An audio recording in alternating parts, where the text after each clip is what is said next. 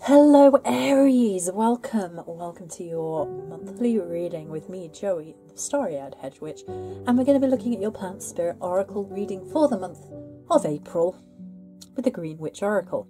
What has it got in store for my fiery little Aries this month? Ooh, happiness! Marajam! I'm saying it like that the entire way through. Marajam! Don't know why. Oh, we've got a floof. Floof is under the table. Oh no. There's a small floofy under. What are you doing? Is Aries blessed with some floofy magic? Alright Aries, let's get into it. Number 15. Your quote is by Claude Monet. My garden is my most beautiful masterpiece, and the oracle is for new success, relationships. My goodness, this is a month for relationships, apparently, and even beginnings. Can you do something differently to move an outcome more in line with your desires? Marajam indicates celebrations, excitement, holidays, good news, and physical radiance. Well, apparently it's your month, my darlings, which should come as no surprise given that we're in Aries season for most of the month. Freedom that was once out of reach may now be obtainable. Be careful of overindulgence and overspending, though, and being too free with information that might be best kept close to the chest for now. Magical correspondences of Marajam. I may be annoying you all, I'm sorry. Is love protection, particularly protection of objects, purification, spell and curse breakers, and health. It is related to Hermes, Odin, Persephone, and Mercury, as well as being associated with the celestial body Mercury and the astrological sign of Gemini. Okay, so it is in the fire section of the Green Witch Oracle.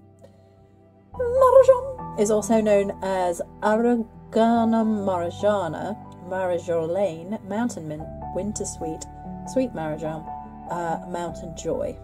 The properties of it are antiseptic, antispasmodic, cephalic, calmative, digestive, expirant, laxative, nervine, sedative, tonic, and is used for anti-anxiety, sore muscles, swelling, digestive complaints, bruising, cramps, tension headaches, chest complaints, and sleep disorders. The essential oil should not be used during pregnancy. To use for protection, carry or place around the house. For love, add to food. For health and wealth, money, sachet spells, and rights to those who have passed. It is associated, it is in the fire section, but it is also associated with air and Mercury. The abilities to relax from this herb have been known since the time of the ancient Greeks. Young couples wore wreaths of marajam on their wedding day as the symbol of their virtue and also helped them through the stressful day. It was common to include marajam in the stuffing of your pillow to aid sleep. Some took this further and believed that if you anointed yourself with the oil before you went to bed, you would dream of your future partner. A slightly darker ancient use was to plant marajam on the grave of a lost loved one with the rite, "May many flowers grow on the newly built tomb, not dried up bramble or the red flower broom." So there you go. Some interesting bits and pieces about it.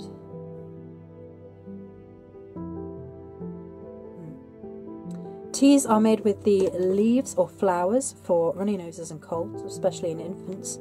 Dry and irritating cough, swollen noses, and ear pain. It's also used for digestion, including poor appetite, liver disease, gallstones, internal gas, and stomach cramps. Some women use the tea for relieving symptoms of menopause, treating mood swings related to periods, as well as starting menstruation and promoting the flow of breast milk.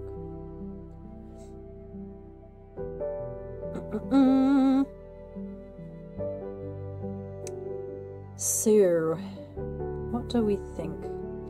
What do we think? Is there anything else I want to...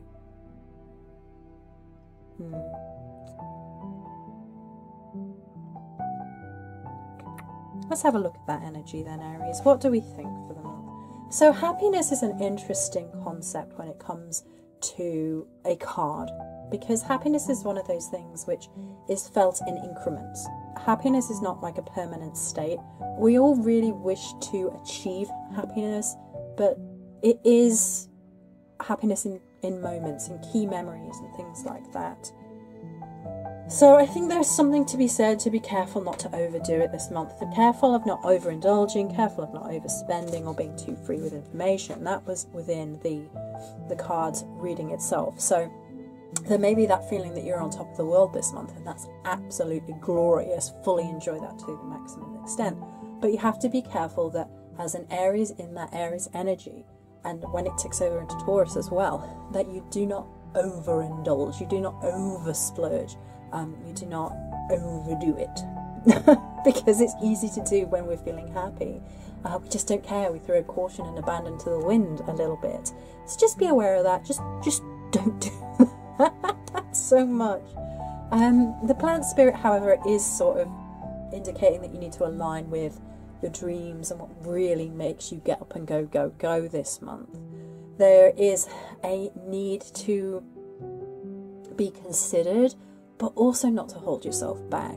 And I don't feel like you're going to this month. I feel like you are going to be in overdrive. I enjoy Aries energy so much after Pisces energy. I tell you, nobody gets something done like an Aries on a mission. Like, the energy is glorious, and you should completely revel in that. That's wonderful.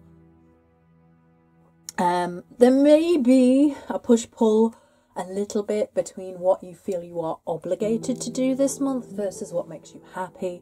You might be kind of really irritated by a sense of obligation coming from outside of the self, maybe in a work position. Try not to lose your temper at that. It might be easily done, particularly in the first half of the month. And you may find yourself annoyed around the time of the Libra full moon, because there's a little bit of a sense of injustice coming in around that full moon. And I don't think that's going to align very well with Aries, who has a very sort of straight to the point way of dealing with these things. You like straightforwardness, you like truthfulness, and there's a little bit of deception around that particular full moon. And I think that Aries is going to struggle with that in particular. And with this kind of being associated with Mercury and Gemini, you're really not going to want that two-facedness. You're really going to want straightforward communication. And for half the month, especially when Mercury is in Aries this month, you're going to find that easy to accomplish. Straightforward conversations that you prefer are going to be easy to achieve in most situations, but you're going to probably find your hackles raised a little bit if people are not being straightforward with you. So just be aware of that. Try not to lose your temper. And protect your happiness. Do not be taken on board everybody and their opinions all the time either. Don't, because I feel like a lot of Aries energy, a lot of Aries people, and it's going to depend a little bit on your moon and risings as well, so check that out, might have their happiness threatened by other people's misery guts attitudes. So if you need to purify your space and set up boundaries this month, it's a really good month for that, and setting your alignment to a healthier space surrounding you. Because I feel like the space in which you're in is going to have a direct impact on you. So that can be something as simplistic as cleaning and purifying the space around you. And it might be also boundaries and not putting up with any nonsense this month, Aries. Okay. If you would like to hear more, you can on Patreon for a weekly reading of plant spirits, oracles, goodness, helping you through each week.